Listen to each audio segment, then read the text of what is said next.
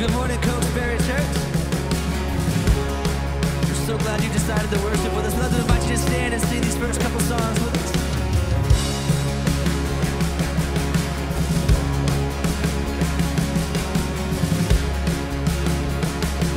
When all I see is the battle, come on. When all I see is the battle, you see my victory.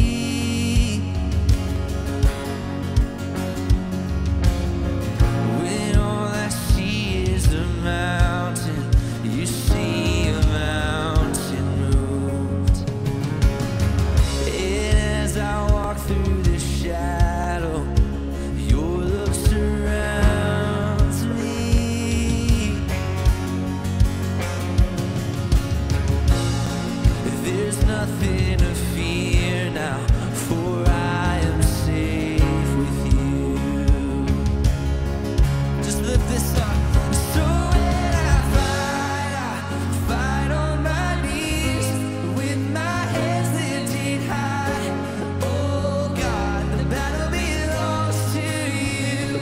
In every fear I lay at your feet. I'll sing through the night. Oh God, the battle belongs to you.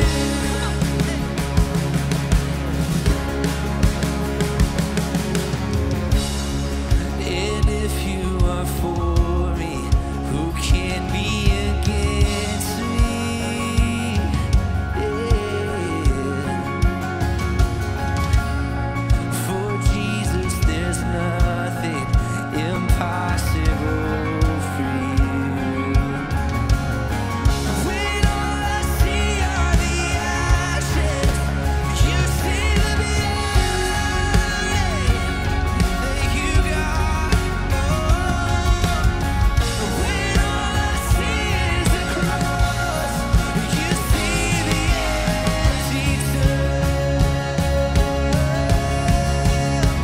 So when I fight on my knees with my hands lifted high. Oh God, the battle belongs to you.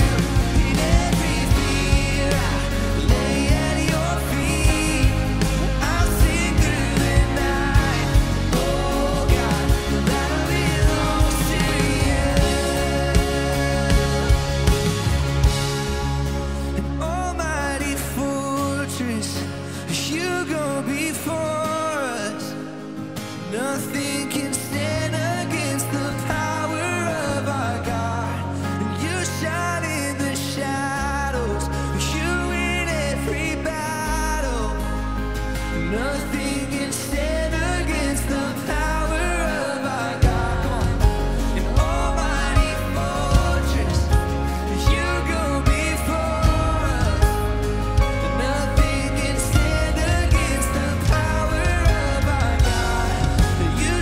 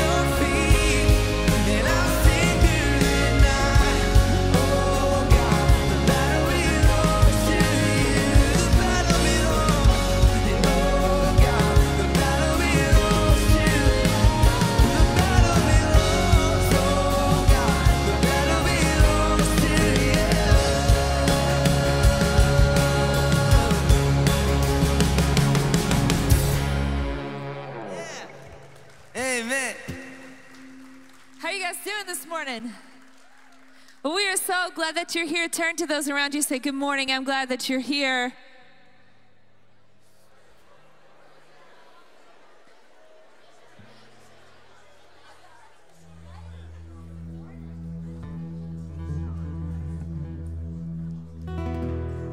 We're going to take you back a little old school. Is that okay?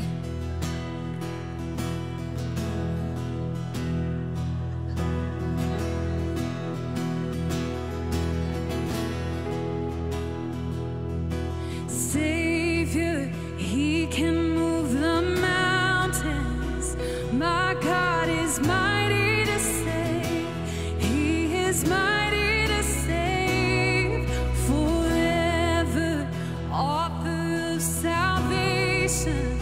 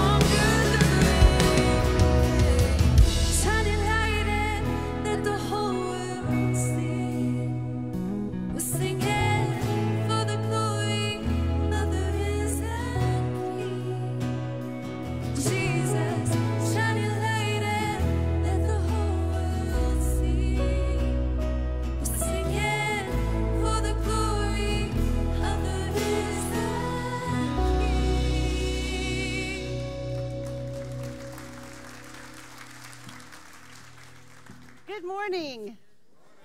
It is good to see all of you this morning. I'm Anna, one of the pastors here at Cokesbury, and we are thrilled to have you all today. I'm also thrilled that Morgan and Quentin McKenzie are here with their beautiful family, and many of you know Morgan and Quentin. They've been around Cokesbury for a while, but today they are taking an exciting next step, and Cadence and Anna are getting baptized this morning, so we are so excited about that. And Morgan and Quentin, I have questions for you all first, and the question is, do you all accept Jesus Christ as your own Savior? Are you following Jesus, and do you reject Satan and his ways and desire to follow Jesus? Yes. And do you want to have your children baptized? Yes. And will you commit to raise them so that when it's time, they can say yes to Jesus themselves? Okay, now this is your part. I need all of you all to stand up. Because when we take next steps, we never take those next steps by ourselves. And when we baptize children, this is a moment where we are acknowledging that God has already said yes to Cadence and to Anna and to all of us. And that we are saying yes to the grace and love that's being offered to them. But I also need to ask you if you all will be a part of helping to raise Cadence and Anna in the faith. If you will make sure that you are there for the McKenzie family and surround them with your love and your prayers as they raise their children in this church, and help to introduce these girls to Jesus as they take next steps throughout their whole life. If you will you say a hearty amen? Amen. Okay. Cadence, you're going to go first, okay? Cadence has already felt the water. She knows it's a little cold. But Cadence, the reason we put this water on your head is because it is a reminder that God loves you and has chosen you as his daughter, and that he will always love you and care for you. So Cadence, I baptize you in the name of the Father and the Son and the Holy Spirit. Amen.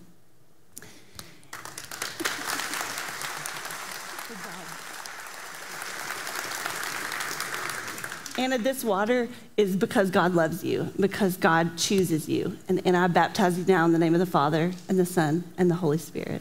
Amen. If you all would, give them a round of applause. If you would, bow your heads. I'd love to say a prayer over the McKenzie family before we continue worshiping together. God, I'm so thankful for Quentin and Morgan and Cadence and Anna, and all of the people that love and support them, including all the people in this room. God, we pray over these precious young women that you would continue to show them your love in a million ways, through their parents, through this church, throughout their life, that they would always know without a doubt that they are loved by God. In the name of Jesus Christ we pray, and all God's people said, amen.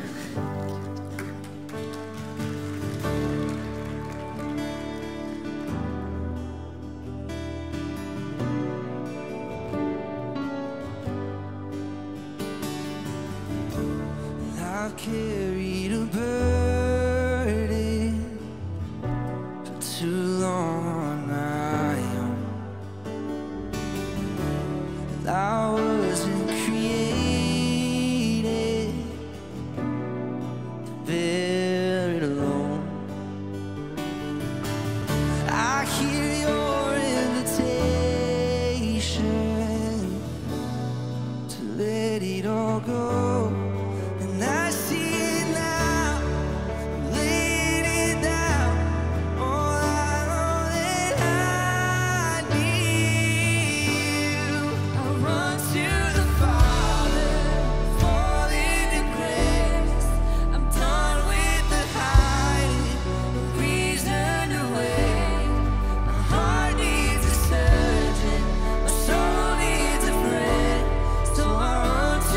Fire.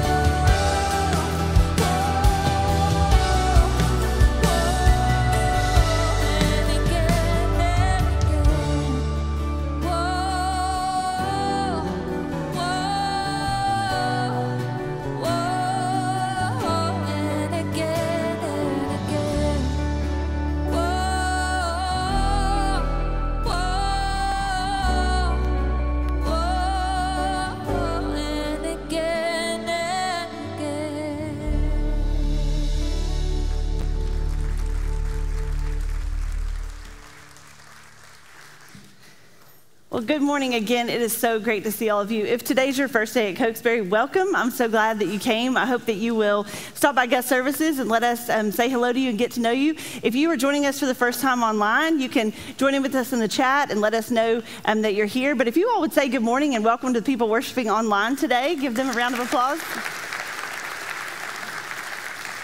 It is great to have everybody with us, including our kids and our students who are going to be dismissed now. If you are grades 5th and 6th, you are dismissed to your banner over here. If you are K through 1, you're in the back. If you're 2 through 4, you're over here in the side.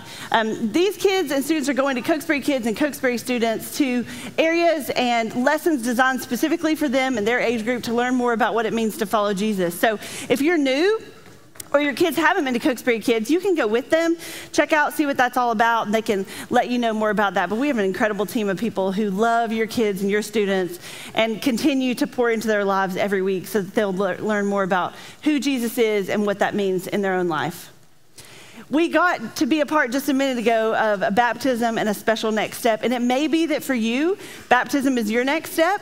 So I wanted to let you know that we are going to have a baptism Sunday coming up at the end of May. And listen, you can be baptized any week of the year. So you don't have to wait for baptism Sunday. If that's a day that you're not going to be here, let us know. We would love to talk to you about your next steps. But there will be other people getting baptized that day. So if that's something that would be exciting for you to be a part of, if you've never been baptized before, let us know. We can give you more information about that. You can do it by immersion, you can do it by sprinkling, whatever way is most comfortable for you. But it's going to be a special day where people are able to take their faith public and say that, you know what, I'm a follower of Jesus Christ and I want to go public with that profession of faith. So if you've never been baptized, let us know and we can talk to you more about that, but I hope you'll be a part of it. You may not know this, but 2 weeks from today is Mother's Day. And I know some of you, that is a little bit of panic in your heart and you're writing that down. But I have good news for you that we will, as is our tradition at Cokesbury Church, be taking up a special offering on Mother's Day for Susanna's House, which is a ministry to moms and their children, moms who are in recovery. And that is something that Cokesbury has been a part of since the day that that ministry began. It's very near and dear to us. So if you want to honor your own mom or a mother figure in your life, you can go ahead now on the app or on the website. You can give to the Susanna's House special offering, or we'll have a way to give on that day. But if you want to give in honor of someone that you love, you can also pick up a card for them at guest services today or any day that you're here, and you can give that card to someone special in your life on Mother's Day and say, hey, the way I honored you this year is by helping moms who are in need. If you are giving online to that Mother's Day offering and you can't come by here and get a card, we will send you a digital card that you can either send or print as well. So got your Mother's Day needs taken care of there, and you will get to help take care of other moms who are in need as well. So it's a win-win for everybody. So we hope that you will be a part of that and help us to continue to love and support Susanna's House. Right now, we're going to take up our morning's offering as we do every time that we get together. And I want to say thank you. You guys are so faithful to give. Some of you give online. Some of you give in the boxes around the room. Some of you will be giving when the basket goes by. But I just want to thank you for your faithfulness in giving so that God can continue to use this place, that we can continue to be a part of hope and healing in Knoxville and beyond. So thank you for that. Let's pray together as we take up this morning's offering. God, we come to you today grateful for another day of life, grateful for the blessings that you've surrounded us with. Some of us are having a really tough week. Some of us are having a great week. But God, we thank you that no matter where we are in that you meet us right there. God, please use these gifts, that somebody would come to know Jesus Christ as their own Savior this week, that someone would find hope and forgiveness and healing and peace because of the work of this church family in this community. God, we ask that you would bless this offering, that you would multiply it. It's in the name of Jesus we pray. Amen.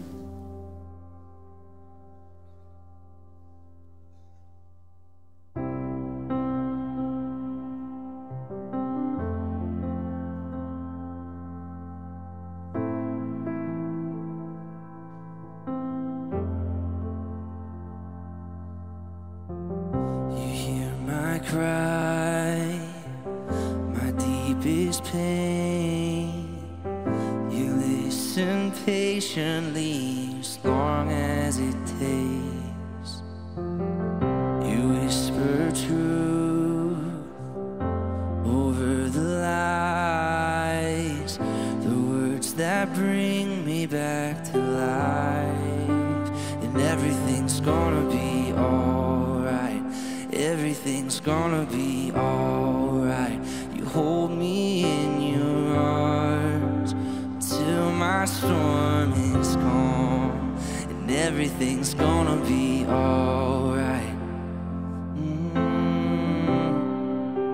And everything's gonna be alright.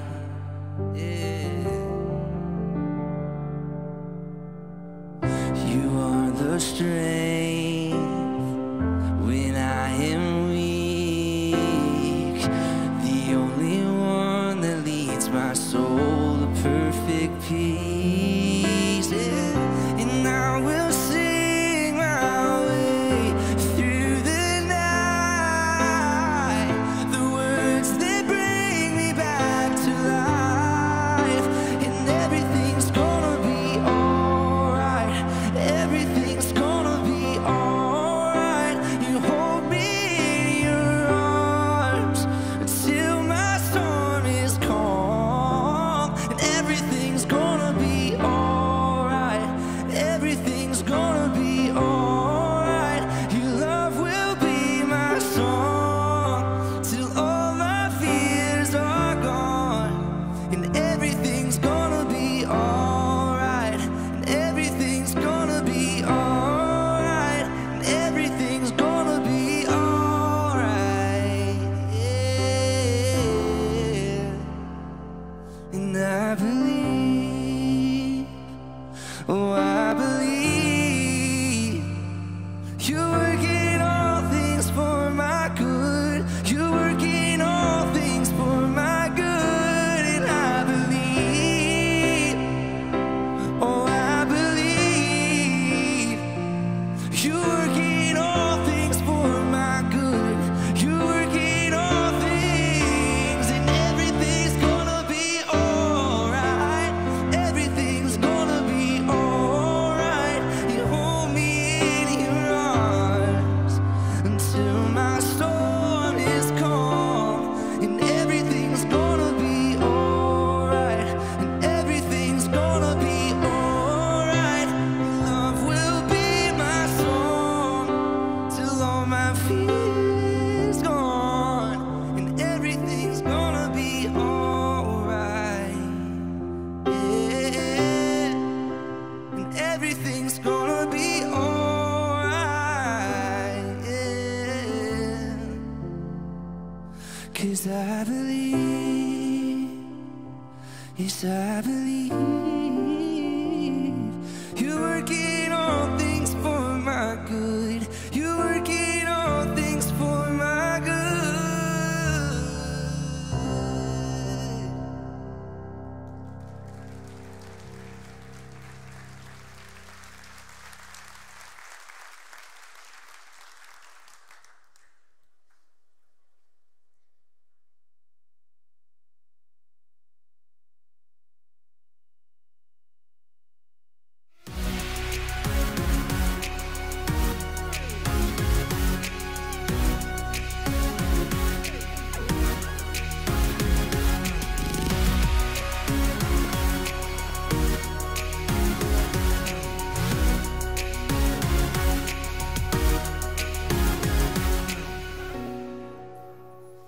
So that was awkward. Sorry about that. A little weird interlude there. My name is Stephen. I'm the senior pastor here at Cokesbury, and if this is your first time with us, really glad that you guys are here. If you're new, if I could communicate one thought clearly about who we want to be, it would be what Josh just saying, that we are a group of people who gather together under the name of Jesus, believing that ultimately everything's going to be okay. Because I believe that. And today we're going to be in this series we're calling To Be Continued, where we're looking at what happened after Easter, and we're working our way through parts of the book of Acts. And so if you've got your Bible with you, which, let me say this, I love seeing people bring their Bibles. I've noticed over the past few weeks we're getting more and more people doing that. We're going to be in Acts chapter 6, Acts chapter 7. The beauty is you got it right there on your phone if you'd like to pull it up and read it for yourself, and then obviously it's going to be on the screen as well. And I just want to I normally never do this, but I just want to kind of say up front that today's going to be a heavy message for some of us. It just is. And we planned these series a couple of months in advance, and I had no idea that when it came time for this particular message and passage of Scripture that it would even touch my own family, because Beth and I have been going through a little bit of the fire with a family health issue ourselves. And so I just want to say, if you don't hear anything else that I say today, it's that core belief it's going to be okay because God is in control. And so I'd like to ask if you would to join me in just a moment of prayer. Gracious God, I give you thanks for the gift of this day, and I thank you that we have made it through another week, and we're gathered here under this roof, and we're gathered online. And God, I just am grateful that we have the ability to do that. And so I just know that today you've got plans for us, that we didn't just wake up and make a decision we're going to come to church, that through the power of your Spirit, you've wooed all of us all week long, preparing us to be here in this very moment. And so, Lord, I just pray that you will continue to move among us, that you'll open our hearts and our minds, that you'll speak deep into the depths of our souls, that this won't just be a moment where we think or where we feel challenged or where we feel your grace, but let it be rocket fuel to help us take a step forward in our life and in our relationship with you. And God, if nothing else happens today, would you give us the assurance that, man, we had a chance to stand on holy ground in your presence? For it's in Jesus' name that we pray, amen. So today I want to talk to those of us who are in the struggle. And I don't know what situation you might feel like you're facing, but it's for those who feel like, man, I might be in over my head. Maybe it's a job situation, maybe it's a physical confrontation, maybe it's a spiritual battle that you've been wrestling with, maybe it's a financial setback that you didn't see coming, maybe it's a relational or a health challenge that you just didn't really see it coming. And because you didn't see it coming, it can be overwhelming and you feel like, I don't know what I'm gonna do. It's that person that I wanna talk about. And so the question is, what do you do when you're faced with what feels like an absolutely impossible situation? Now, some of us are gonna lean in really closely because that's exactly where we're living right now. And then there'll be others of us that is not where you're living right now, and you're gonna be tempted to kind of zone out. And I just wanna ask you to not do that. It's 25 minutes. Stay focused, because I got good news and bad news. The bad news is, if you're not going through it, you will go through it. That's just a part of being a human being and living in a broken, sin-stained world. But the good news is, I think we got some principles that are gonna be powerful in that moment when it comes. And so if you're a note taker, I encourage you, they're gonna seem simple, but you need to write these down, because I promise you, God has given us some stuff that's really powerful. And these principles show up in the story of a guy named Stephen. Now, it's hard when you're a preacher named Stephen to talk about Stephen, because it's gonna be a third person Stephen. Well, this ain't Stephen defer, this is Stephen in the scriptures. And we find his story in Acts chapter 6 and chapter 7. It comes at a pivotal moment in the life of the early church. And let me say this up front. His story, if you're not familiar with it, it's gonna seem a little distant and maybe abstract, maybe even a little weird to some of us. But how he responded to the circumstance he faced is what I need us as a community to latch onto today. Now, we don't know a lot about Stephen. So let me kind of set the stage. When we get to Acts chapter 6, we've got this startup church that's gone absolutely crazy. Like, they started out with 120 people, and then God unleashed his Holy Spirit upon them, and people were being added to the church every single day. And I'm not talking one or two families show up. I'm talking 2,000 people in one day. And the church just goes from 120 to 2,120. And then the next day, one of the apostles would get up and preach, and there'd be 3,000 or 4,000 people. And so this thing's just going crazy in a very short amount of time. And if you've ever had a startup business, you know it can be a little or maybe a lot wild, right? Like you got this idea and you get all fired up about it, and then you find yourself working in the details because it's just you. You're answering the phones, you're out making sales calls, you're making sure the product's there. I mean, everything is on your shoulders, and you're trying to make this thing a reality. And so you end up getting up way too early, and you stay up way too late. And you're just working and working and working, and eventually you face complete exhaustion, but you know that nothing you're doing is actually helping this thing stay up. And eventually, just because of the sheer pace of it, you start kind of unintentionally overlooking some really, really important details. Well, that's what's going on at this point in the book of Acts. It says that the leaders, the apostles, are beginning to overlook the ministry specifically with widows. Now, apparently, there was a fairly exhaustive list of widows. And it was the religious community in that day, it was their responsibility to take care of the widows because they had no backstop in that society. And so if there's going to be any help or any healing or any real sense of hope for a future, it was up to the church. And so that was beginning to get overlooked. And there were lots of complaining. I know it's weird that a church complained. That doesn't happen in our day, but people are getting angry and they're lifting up their voices in frustration. And so the leaders decide that they got to do something about it. And that's where we're going to pick up the story in Acts chapter 6, verse 2. It says, so the 12, those are the first apostles, so the 12 gathered all the disciples together and said, it would not be right for us to neglect the ministry of the word of God in order to wait on tables. Now, this is not demeaning widows, but they understand that they've got to stay focused on what only they can do. And we're all susceptible to this, right? Like, it is so easy with everything that's going on in most of our lives to get off what we need to be doing and get focused on things that other people can do. I'm sure you're that way in your job. It is that way in my job. One of the chief things I do is try to keep our staff focused on you do what only you can do, and then you train somebody else to do what they can do. And it's a way of sharing the workload. And I think that we all face that from time to time. That's what's going on here. And so here's their solution. Verse 3, brothers and sisters, choose 7 men from among you who are known to be full of the Holy Spirit and wisdom. We will turn this responsibility over to them and give our attention to prayer and to the ministry of the word. This proposal pleased the whole group. And so they chose Stephen, a man full of faith and the Holy Spirit, and 6 others whose names are weird and hard to pronounce.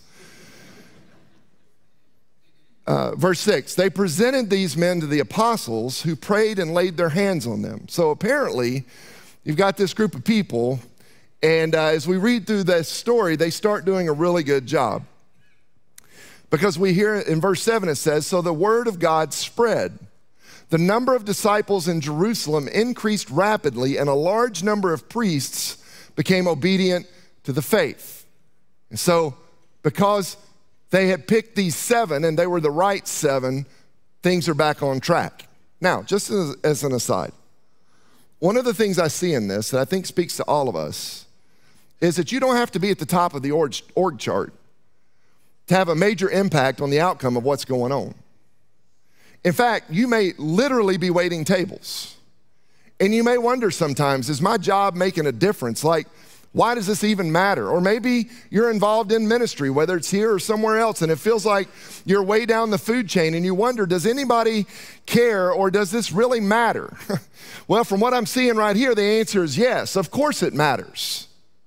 I mean, look right here. Stephen is doing a great job. He's waiting on tables. He's taking care of widows. And that would seem to most to be way below his qualifications, but he does it well. He puts his whole heart into it. And the entire community is lifted up and made better because of his willingness to simply get after it. And I believe that that's something that you and I as Christians, we ought to do every single day, y'all. Wherever we are, whether it's in business or at school or if we're out in the community or if we show up here at church, we should do everything we can to lift the organization, because it does not matter where we are. Everything we do, we should do as if we're doing it unto the Lord. That's the bottom line.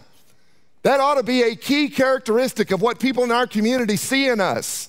We may not be perfect. We may not always say the right thing, but we're going to do everything we can to build ourselves in to the community and the people around us and do what we can to lift them up. And listen, I know it's hard to lift some people up. It just is. You may be with somebody right now that's hard to lift them up. Don't focus on them. Focus on the fact that what you do and how you act and the things you say, you're doing it on behalf of God. I don't know, man. It just feels like that might make a difference. Well, that's what Stephen did. And as a result, God blessed him, and he brought more responsibility in his life. Verse 8. Now Stephen, a man full of God's grace and power, performed great wonders and signs among the people. So he started out waiting on tables. Because he did a good job with it, God brought blessing into his life, gave him more responsibility, and now he's at a place where he's performing wonders and signs among all the people. It's amazing. It's wild. Now, you would think when other people saw this, right, because they're a part of this movement that's going on, you think they'd be like, wow, man, that is awesome. Look at Stephen. He is letting it rip. God is so good. But unfortunately, that's not what they did. Verse 9, opposition arose. Of course it did. Opposition arose, however, from members of the synagogue of the freedmen, who began to argue with Stephen. So he's doing all these great things, and it's building up the community, and it's pushing the movement forward, and the first thing he faces is opposition. So here's the first real principle for us. If you decide to do the extraordinary, somebody's gonna step up and try to cut you down. Bottom line, if you say, you know what, I'm gonna make something out of my life, I'm gonna do my best at school, I'm gonna do the best I can as an employer or an employee, I'm gonna step out of my addiction and begin to pursue sobriety, I'm gonna choose not to participate in the gossip sesh at work or on Facebook. Whatever you decide to do, if it's a step forward in your life, there's always gonna be somebody who wants to try to cut you down. In fact, it has been said that the only way to avoid criticism, y'all know this, is do nothing, say nothing, and be nothing. You gotta keep putting one foot in front of the other. Don't let the critics have more power in your life than they actually deserve, because here's what I found about critics. Most critics are critics because they lack the spine or the guts to do what you've stepped up to do. So they gotta tear everybody down around them to make themselves feel better. Stephen is like, I'm not gonna do that. I'm not gonna let a little criticism stop me from doing something really great for God. I'm not gonna let my God-sized project be stopped by a bunch of noisy project inspectors. Now, just to drive this principle home, because I think it's really important, Stephen got to a place where he cared more about making a difference than simply fitting in. Now, that's a word for somebody. Some of us are encountering criticism for the good things that we're doing, and we're wondering to ourselves, is it really worth it? Well, what I'd say to you is go for it. There ain't no hall of fame for critics. They're easily forgotten. It's the difference makers among us whose legacy will be built that will far outlive us and never fade away. So you just keep on doing what God's asking you to do, and you let God deal with the critics. You got to kind of put some spiritual blinders on when you get up in the morning, and you just got to push all that negativity away. And one of the ways you do that is you stay connected to God, and you keep feeding your soul with God's voice and not the voice of those outside. So just keep putting one foot in front of the other. That's what Stephen did. Verse 10. But they could not stand up against the wisdom the Spirit gave him as he spoke. Then they secretly persuaded some men to say, we have heard Stephen speak blasphemous words against Moses and against God. So notice what's going on, right? He ignored the critics, And so they started just blanket making stuff up.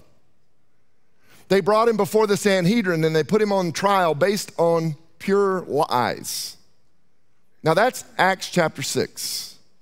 In Acts chapter 7, we get Stephen's response to those accusations. It's about 50 verses, right? So we're not gonna read it. It's about 50 verses. You can check it out for yourself. And what he does is he just goes back over all of Israel's history. He talks about Moses, talks about Abraham, and he uses that to kind of prove the basis for his desire to follow God's plan.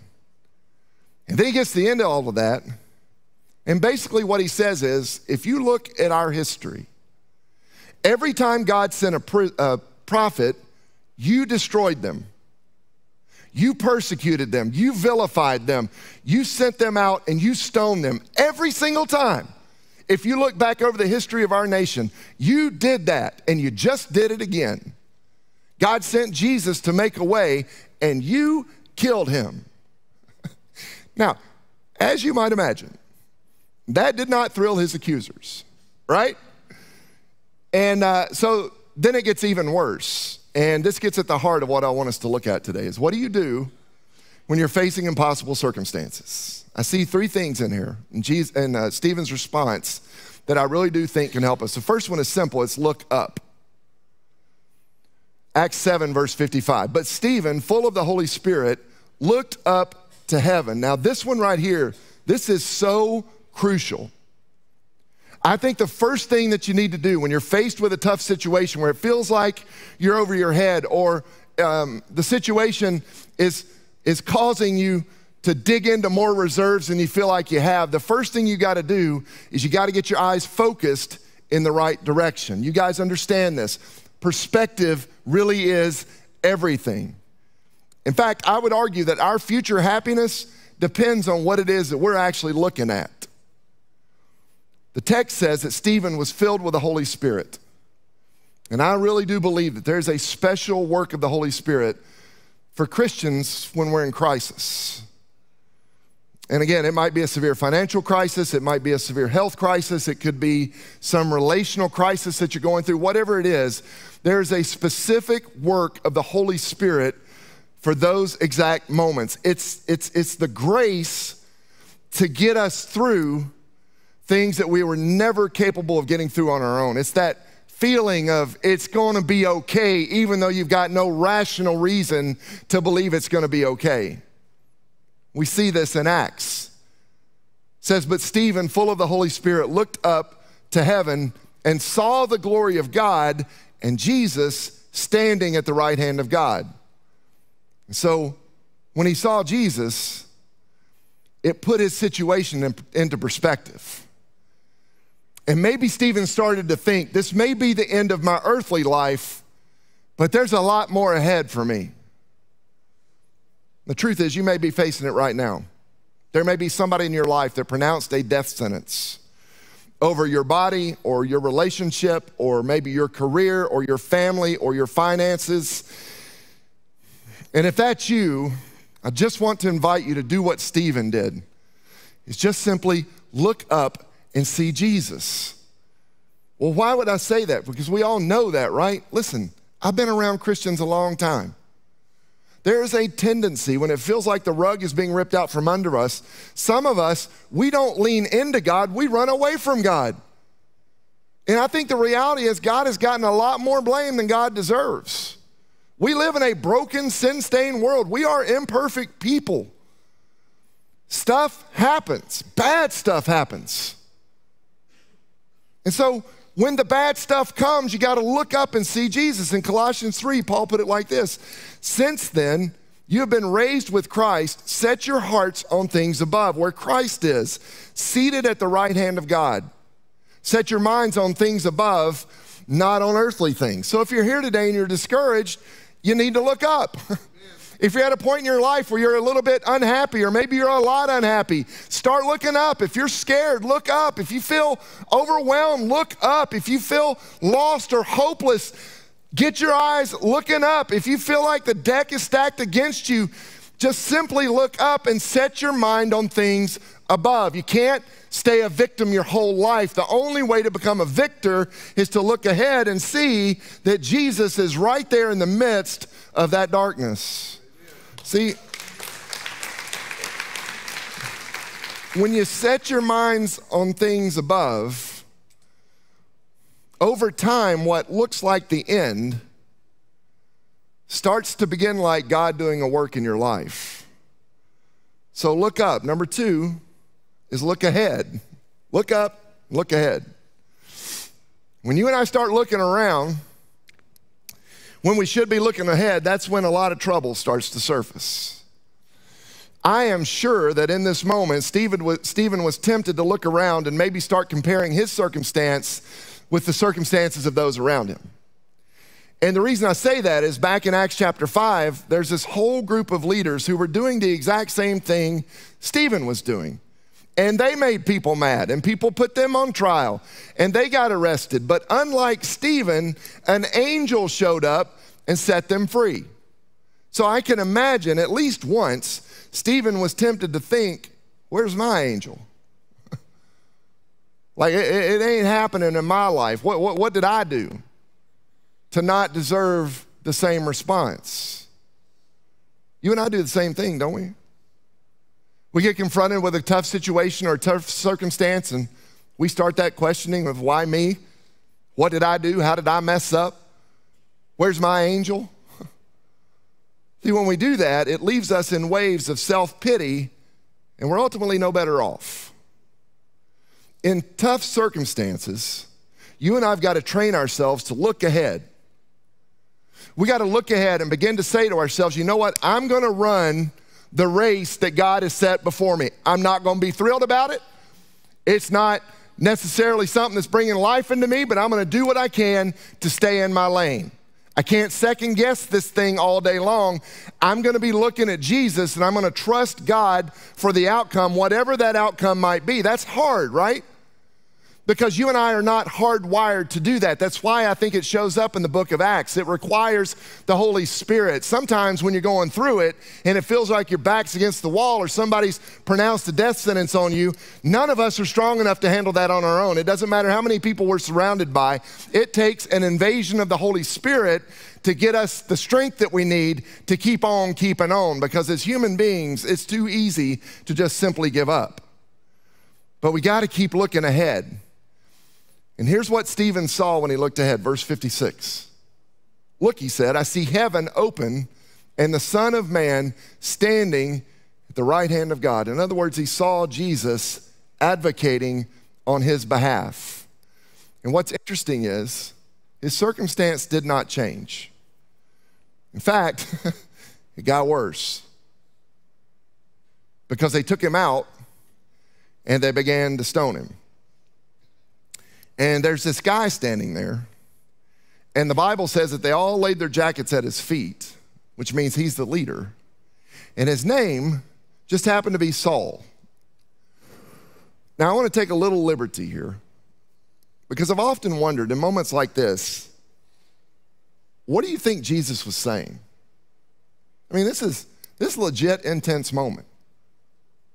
I don't know if it's this, but maybe it was something like this. Father, that's Stephen.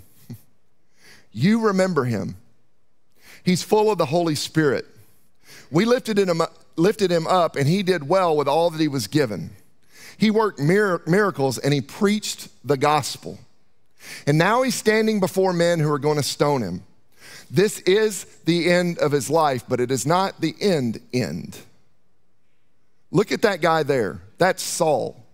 This is his first encounter with a Christian like Stephen. And Stephen doesn't know it, but in the next few seconds, they are going to be the most important seconds of his entire life, because his response is going to impact Saul. And Saul's going to have an encounter with me in just a couple of days, and he's going to become Paul, and he's going to become the greatest evangelist the world has ever known. He's going to win millions and millions and millions of souls to the gospel, all because of Stephen's response in this exact moment. And when it's over, I'm going to bring him home. See, friends, here's what I know about your current situation. No matter how tough it is, if you will look up and you will look ahead, God will use it for his glory and he will turn it for your good. In fact, Saul, who became Paul, went on to say this: "For our light and momentary troubles are achieving for us an eternal glory that far outweighs them all. So we fix our eyes not on what is seen, but on what is unseen, since what is seen is temporary, but what is unseen is eternal." Where do you think Paul happened to see that for the very first time? It was Stephen. See, the point is, you got no idea who's waiting in the wings. You just look up and you keep looking ahead, and somebody's gonna see that, and the impact that you're gonna make is gonna be more than you could ever imagine. One thing I am positive of is that God does not cause the crisis, but God will never waste a crisis. God is working even when it feels like he's not. God does love us, even though there are moments where it feels like there's nobody on the planet that loves us. God does have our best interest at heart. But sometimes it may be even bigger than we are. And there are people out there who are going to come into the saving grace of Jesus Christ just because they watched us go through something. Which brings me to the last one, which is simply look back. Not looking back at what could have been or what should have been, but just look back and take one final look. Is there any unfinished business? Look at how it worked itself out with Stephen. While they were stoning him, Stephen prayed, "Lord Jesus, receive my spirit." Then he fell on his knees and cried out, "Lord, do not hold this sin against them." When he had said this, he fell asleep. It's forgiveness. The Holy Spirit working in Stephen's life allowed him to say the one thing that most of us struggle with. God, even though they're doing something really awful, don't hold it against them. If there's one skill that I think we all need to learn, it's the skill to forgive, because you can't operate in this world without understanding forgiveness. I don't know what unfinished business you might have in your life,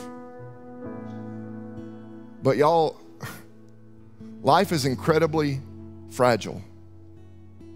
And in the grand scheme of things, it's a blip on the radar. And there's one thing that has been reinforced in my life over the past couple of weeks is you ain't guaranteed tomorrow. And so you can't put that unfinished business off. You got to deal with it now. Maybe it's a conversation. Maybe it's a phone call. Maybe it's an email you need to send. Maybe it's somebody you need to go visit. I don't know what it is. There's something. We've all got this unfinished business, and it's human nature to go, well, I'll deal with it tomorrow, but what if you don't get tomorrow? So deal with it today. Believe it or not, as dark as this story is, there is some hope, and it's right there in verse 60. Then he fell on his knees and cried out, "Lord, don't hold this sin against them." And when he had said this, here it is, he fell asleep. See, it's hope that at the end of my life and your life, or at the end of the life of someone we love, we simply fall asleep and we wake up with Jesus in eternity. There's hope, y'all. There's possibility. And I know some of y'all, you're going through the fire.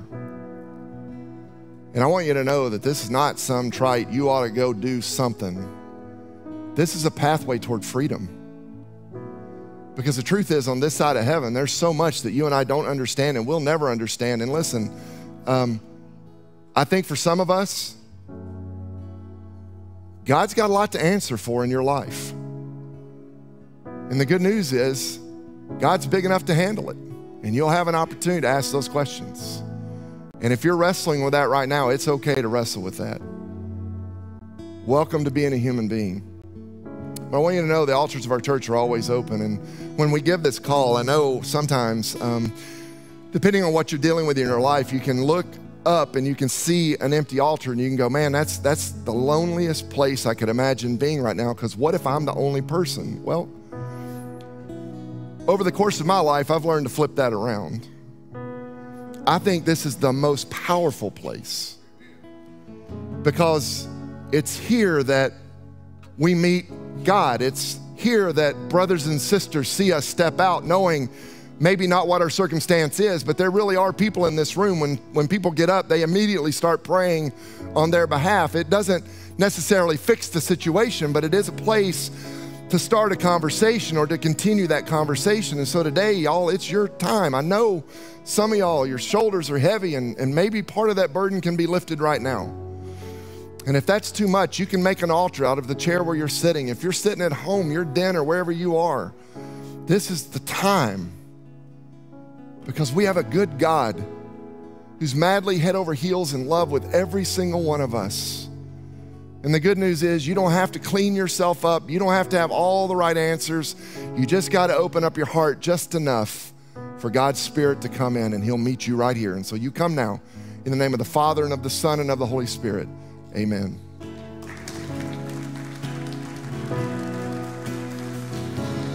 When I walk through deep waters, I know you will be with me.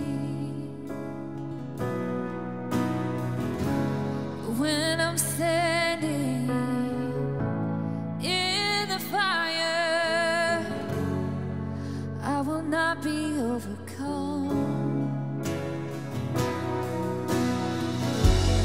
Through the valley of the shadow, I will not fear. I am not alone. I am not alone. You will go before me. You will never leave me. I am not alone. I am not alone. You will go before me. You will never leave me. In the midst of deep sorrow, I see your light is breaking through. The dark of night will not overtake me. I am pressing into you. Lord, you fight my every battle, and I will not fear. I am not alone. I am not alone. You will go before me. You will never leave me. I am not alone. I am not alone. You will go before me. You will never leave. Come on, let's stand and sing this together. You amaze me, redeem me. You call me as your own. You amaze me, redeem me. You call me as your own. You amaze me, redeem me. You call me as your own. You amaze me, redeem me. You call me as your own.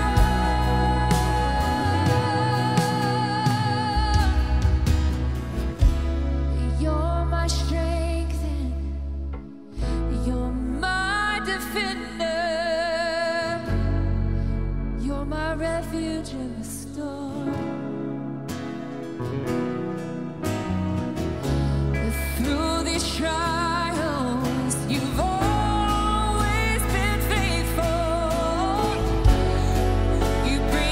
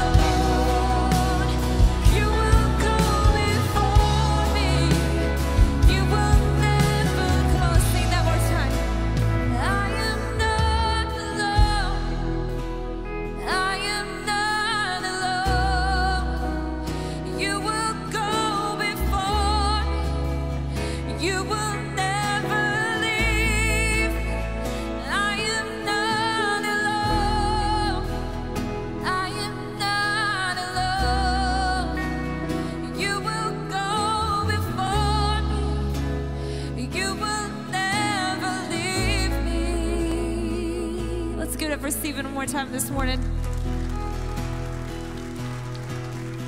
I hope you guys have a great rest of your weekend. We love you. We'll see you back next week. Goodbye.